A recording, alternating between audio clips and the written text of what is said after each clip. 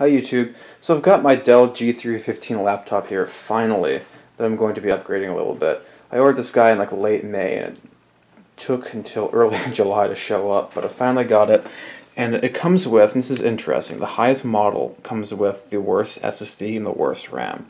It comes with a 128 gig NVMe drive. I'm going to replace with a 512 gig XPG drive instead. That's much faster. And it comes with only 8 gigs of RAM. It's 2 times 4 gigs. I'm going to put 16 gigs into. I've actually already put that in there, to be honest with you. Now, as far as the SSD goes, this guy will read about 3,500 megabytes per second. It's megabytes, not bits. And it'll write around 2,000 or 2,500. The drive that comes in it, again, is 1/4 the size, and it reads at about 1,000, maybe a gigabyte a second, and only writes about 600 megabytes per second. So this thing is like 3 times faster on reads, and 4 or 5 times faster on writes, and 4 times larger. And it only costs $75. It's going to get cheaper. Now with the RAM, the HyperX has much better CAS latency, and this latency in general at the same frequency as the other stuff is 2666. But yeah, I'm hoping that'll definitely be fast, as well as be double the capacity and half the size. I kind of wish I could have ordered this guy without any SSD or RAM because I'm pulling them out, but I'm really just going to document the process of doing that. Okay, so I've taken out the screws that I can. Usually what I do when I'm taking apart a laptop is I make a little mini map of it that corresponds to the screw holes, so I know which one goes where. Most of these screws are the exact same, but this guy is actually a little bit longer. I couldn't get these two out completely, so they're going to stay in there for now. This one's a little bit longer as well. So there you have it. And then next thing you have to do is you can't just pull the cover off. Right in here, it actually clips in a little bit, so what you got to do is, here, I'll show you in a sec. This is clipped in right here, so what it helps to do is kind of like stick a little mini screwdriver in there. I've got a really small one right here that I can use. Kind of just stick it in there. If you push gently enough, it'll actually, I only have one hand free, but it'll actually push that out a little bit. You gotta use a credit card or something similar to kind of slide in there. You slide it in the gap, and you kind of just work it along, and it undoes the tabs, and this piece will eventually come out, at which point we'll be able to pull this unit off that bit completely. Alright, so I've got the cover off now. The original SSD came out here. It was really short. It actually screwed in here. And it had this weird heatsink-like shroud over it. The actual heatsink, or the actual SSD itself, would go in like so. Under this, the SSD is screwed in with a little screw right here, like so. That's partially to keep it in place, I guess, but also maybe partially to dissipate heat.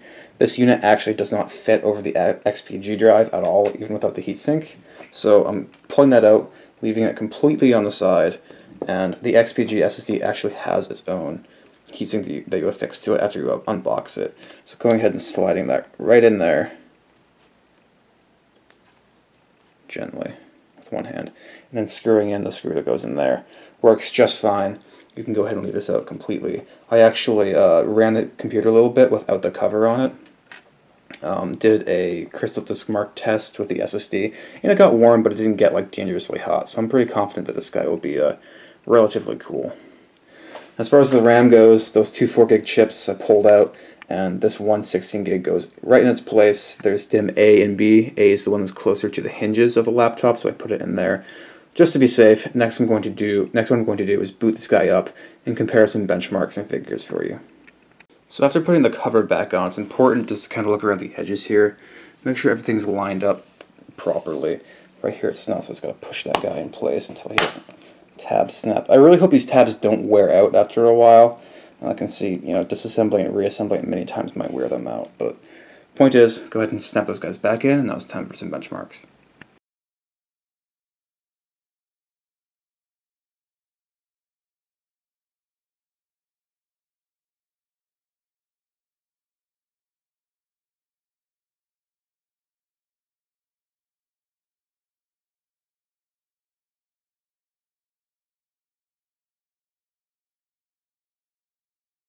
So I finished cloning the SSD, or the image back onto the new SSD. And you can see that we have my old 118 gig file system on my 512 gig SSD. So in disk management, all I have to do is right click here, say extend volume, next, basically just click next, and now I have my full 512 gig partition ready to go. There you have it. I did a couple comparisons with the memory. This is the benches with one chip of 16 and one chip of 4 gigs of memory, so the new one and one of the old ones. You can see that it actually downclocked itself to 2400 megahertz. You have to multiply that by 2. So that's running a little bit slower, even though both the chips are 2666. For some reason it clocked itself down. We're running at a CAS latency of 17 clocks, which is interesting, because it seems to be kind of a median between the two chips. And I did some benchmarks here, and you can actually see that the old the configuration for one of each did that on the benchmarks, which is 77th percentile of this particular bench. You can look at those numbers and decide what they mean for yourself. And with only the 116 gig chip, of course, it has less RAM, but it does tend to perform better. As far as the actual specs goes, I went ahead and I swapped out so that only the new chip was in there, and we can see that it clocked up to 2666 approximately and has a lower CAS latency of 15. So it's definitely the case that this 116 gig chip by itself performs better than with one of the old 4 gigs in there. But it depends what's more important to you. Is it capacity, like more memory, or do you want better memory performance? For me, it was memory performance, because I don't really see myself using more than 16 gigs of RAM. So I'll just go ahead and keep that 116 in there by itself for my purposes, so that I get a faster RAM performance, but not necessarily as much of it. Unfortunately, I didn't have the benchmark done of the old SSD, the 128 gig that came default. I think it got around 1,000 megabytes per second and maybe 600 or 700 read, or write rather. Here's the benchmarks of the 8200 Pro. It's pretty damn awesome. We're looking at about 2,400 megabytes per second read and 2.2 gigabytes write. It's bottlenecked a little bit. This drive, the same type of drive on my desktop, gets 3.5 gigabytes per second and 2.5 write. So it's a little bit slower, but still, that's pretty killer performance.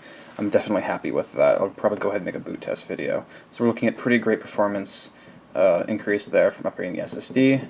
I'm definitely happy with the RAM as well. I mean, I can definitely say this thing flies now. Just opening up your stuff is pretty damn quick, and even loading games like Rust that are very intense on disk storage, it's even way snappier than my desktop, honestly.